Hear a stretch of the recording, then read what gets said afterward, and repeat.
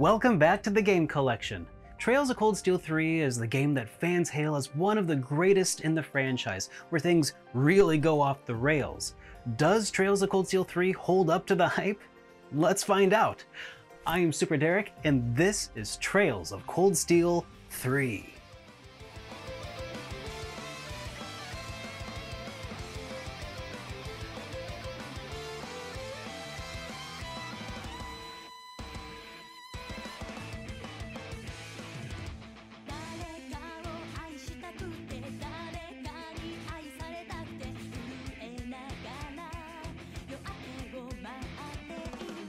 The Legend of Heroes Trails of Cold Steel 3 was released in 2017 in Japan for the PlayStation 4, then brought over to the US in 2019, eventually receiving a port to PC and Nintendo Switch in 2020. Around the time of its original release, Kondo stated the game could be a good entry point for newcomers to the series.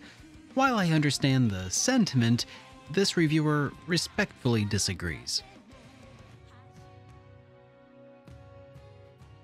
Trails of Cold Steel 3 takes place about a year following the events of Cold Steel 2. During that time, our protagonist, Rin, has become a dog of the Erebonian military. For reasons that remain unclear at the conclusion of Cold Steel 2, Rin finds himself working for the Imperial Army. Perhaps he felt a sense of duty or responsibility to try and moderate the actions of the Imperial Army from within.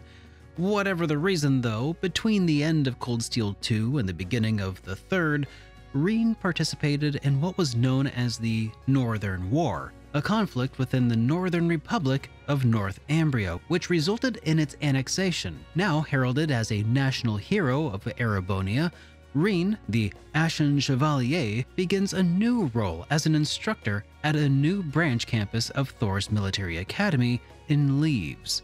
How will Rin balance his ongoing duties with the Empire as the Ashen Chevalier while guiding the growth of the newest ragtag group of students to join Thor's famous Class 7? The overall story of Trails of Cold Steel 3 to me felt initially like a very somber one, with Rin taking on the mantle of the Ashen Chevalier and coming to grips with his role in the annexation of North Umbria, coupled with coping with grief and being separated from his friends. Rin has most assuredly lost his groove. This really resonated with me personally, having lived through some of my low lows when I had thought that I had made it to the happily ever after. Friends drift apart, sacrifices have to be made, and to see Cold Steel 3 get real like that was bittersweet, especially seeing how that affected the way Rin interacted with the new Class 7, balancing his selfless and at times rebellious nature with his new role as the literal adult in the room. But if this were simply a story about Rin rearing some troubled teens, we'd just be watching an adaptation of Stand and Deliver. Yet Trails of Cold Steel 3 delivers much more than just personal drama, serving up a feast of political intrigue alongside a heaping helping of armed and mechanical combat against the looming Ouroboros and their continued machinations spinning away feverishly in the shadows. All of these elements culminate in a spectacular, unforgettable showdown that packs an emotional punch. The cast of characters of Trails of Cold Steel 3 expands wildly from the established characters of Cold Steel 2, between the several new members of Class 7 plus the dozens of students from other classes. Add to that familiar faculty and staff members, welcome faces to be sure, and you've got quite an impressive ensemble. Despite my initial reservations, Cold Steel 3 succeeded remarkably well in making me care about all of these new faces. To top it off, Cold Steel 3 even managed to endear me to a character I had previously written off. On the subject of these characters, I would also like to laud the fact that all of the major voices behind the first two Cold Steel games have made a return to reprise their roles. Normally this would be a given, but due to the change in localization company from Xseed to NIS America, you can't take these kinds of things for granted. And by and large, each voice actor continues to knock it out of the park in Cold Steel 3, with only an errant line here or there where the delivery didn't quite fit the mood. Barely even worth mentioning. But if I didn't at least say something negative here, people might start to wonder how honest I'm being here, because from here on out, it's all positives.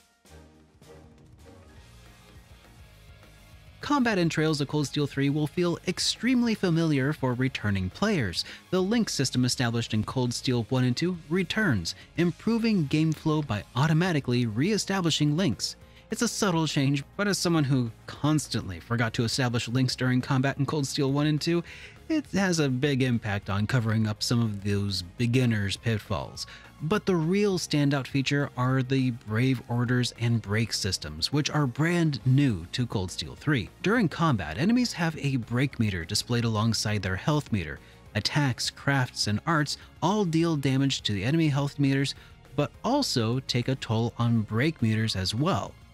When an enemy break meter is depleted, each subsequent attack triggers a bonus follow-up attack from a linked companion. This continues until the enemy's next turn. Some attacks and crafts deal more damage to the break meter than the HP meter, and vice versa, and leveraging this to your advantage lends itself really well toward building up a flow state in combat in which you can dish out tons of damage without relinquishing a single turn to your enemies. The new Brave Order system complements the break system by multiplying its effects. Brave Orders are essentially free actions characters can take once per turn prior to their action by spending Brave points. These Brave Orders are various formations your characters call out that offer a variety of different buffs, some of which are extremely powerful, such as negating the casting times of arts, or multiplying the amount of break damage dealt to enemy meters, or decreasing the delay between your character's actions. Brave Orders are fueled by Brave points, which accumulate as you perform follow-up attacks, and because of the break system, once those break meters are depleted, you are pretty much assured a full pool of Brave points to draw from at all times. Mastering these systems can make you feel invincible, but if you crave a greater challenge, be prepared to restart the game on higher difficulty levels. As in previous entries in the Cold Steel series, much of the gameplay outside of combat in Cold Steel 3 involves a familiar rhythm. Spending time at school, engaging in optional and required side quests on free days in exchange for academic points, and more. You can also spend your time fishing away the day in the newly revamped and improved fishing minigame. However, it's important to note that the fishing minigame is virtually unplayable until you've purchased several fishing rods. The starting rod that you're given simply isn't sufficient to catch most fish, leading to frustration. But once you've gone around that first beginner's hurdle, it's actually quite a bit of fun and doesn't take up too much of the player's time. The other real draw, pun intended, is the newly introduced in-game trading card game. Hold on, don't run off at the mention of a trading card game. I usually don't enjoy them either, but this one, called Vantage Masters, is surprisingly fun and easy to learn. I probably wouldn't go out and buy an actual deck for myself or anything. I'm not sure there's enough depth there to hold a real enthusiast's attention for any amount of time, but as far as minigames go, it's pretty dang good. And while Trails of Cold Steel 3 takes place in the land of Erebonia, the game manages to mostly stick to uncharted territories that was not explored in Cold Steel 1 or 2. Because while most of Cold Steel 1 and 2 focus on the eastern half of Erebonia, Cold Steel 3 shifts focus to western Erebonia and beyond. Thor's Military Academy branch campus is situated in a small town of Leaves, which is just similar enough to Trista to spark waves of nostalgia, and if you're like me, waves of getting the layouts confused with Trista and getting lost. But being able to just quick travel to most points of interest of a given town helps on that front quite a bit. Even when exploring the city of Heimdall, a location we've got to explore in both Cold Steel 1 and Cold Steel 3, the zones we get to explore have very little overlap.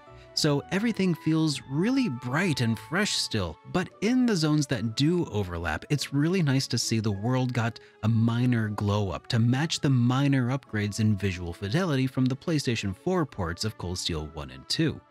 Though I'm sure players who experienced Cold Steel 1 and 2 on the PlayStation Vita were overwhelmed by the upgrade. And there are other regions of Zemuria that we get to revisit and explore that are beyond whatever I could have even expected. I would love to gush for a while about what a treat it was to retread some old stomping grounds, but for those who haven't played Cold Steel 3 yet, I'll just leave that as a little surprise for you. Visually, Trails of Cold Steel 3 is a step up from what I experienced in Cold Steel 1 and 2 on PlayStation 4. I do not think that this title fully leveraged the power of the PlayStation 4 for which it was developed, but I also understand that it was likely done for a couple of reasons. The first of which is to help provide a sense of continuity between Cold Steel arcs. If Cold Steel 3 had suddenly featured a huge visual improvement, that could cause some visual incongruity with its predecessors. So I understand the decision to stick to baby steps. The other reason is, of course, that while Cold Steel 1 and 2 were breakout hits for Falcom, compared to their earlier successes, Falcom is still a pretty small company and it has survived a long time by being frugal and slow-moving in some ways. While I would someday love to see a more gorgeous game, for the time being I can say that these visuals do not prevent me from enjoying these games in the slightest. And with modest graphics come modest demands. While I played Cold Steel 3 on my PlayStation 5, I did not encounter any hitches, frame rates, or performance degradations that caught my ire.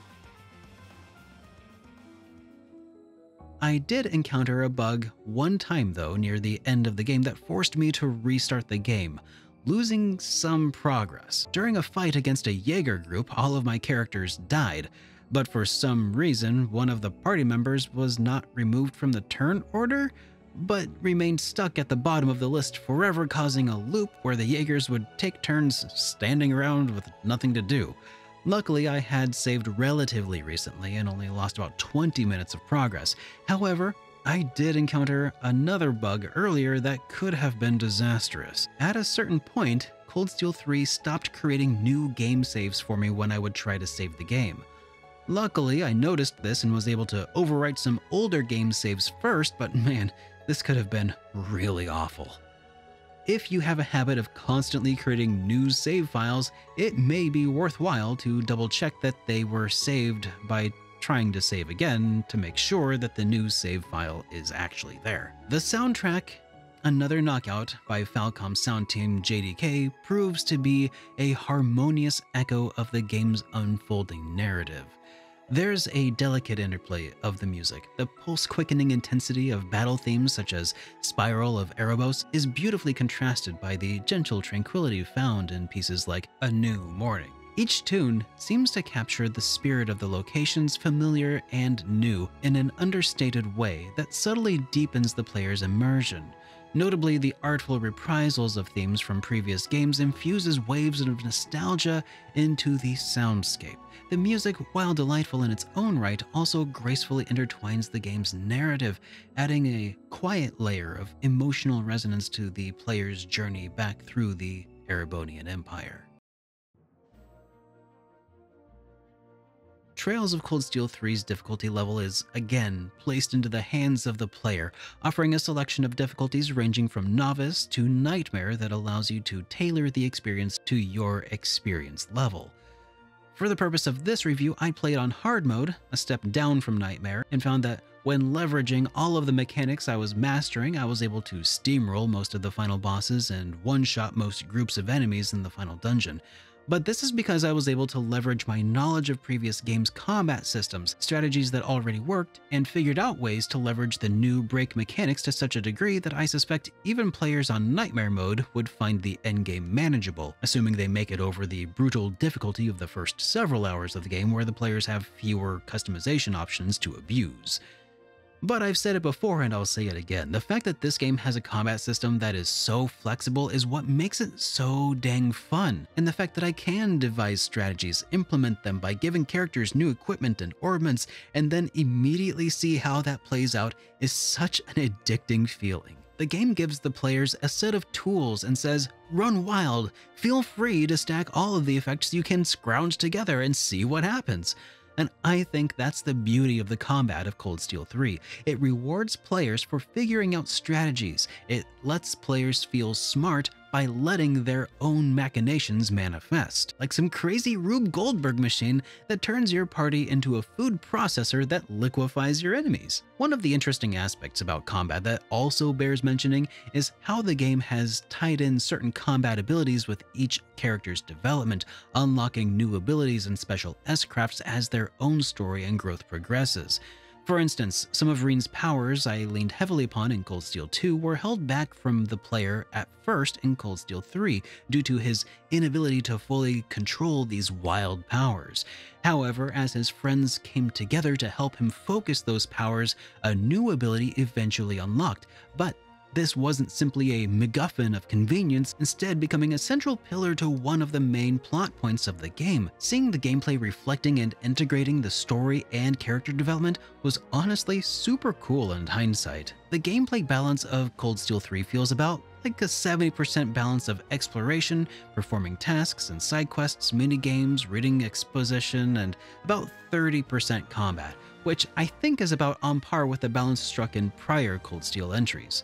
There is a degree of replayability for fans of the game, expanding the number of bonding events that the player can experience on any given playthrough, allowing you to see all of the possible character arcs fully as you play the game. Of course, in this modern era of YouTube, where players can instead simply watch those bonding events in a compilation, it's a bit of a hard sale when you could instead spend your time playing other incredible RPGs. However, for those who loved Cold Steel 3 at launch and could not wait for Cold Steel 4 to come out, gosh, that wouldn't have been a terrible way to kill some time, I'm sure. Trails of Cold Steel 3, as the first entry in a new arc, kind of, follows the series tradition of ending on a world-shattering cliffhanger, a cliff that I'm not sure how much longer I can dangle off of. I need to see how this story concludes, so we'll be diving into the follow-up before long, I can tell you that much. How long can I hold out? Guess we'll find out next time in the Game Collection.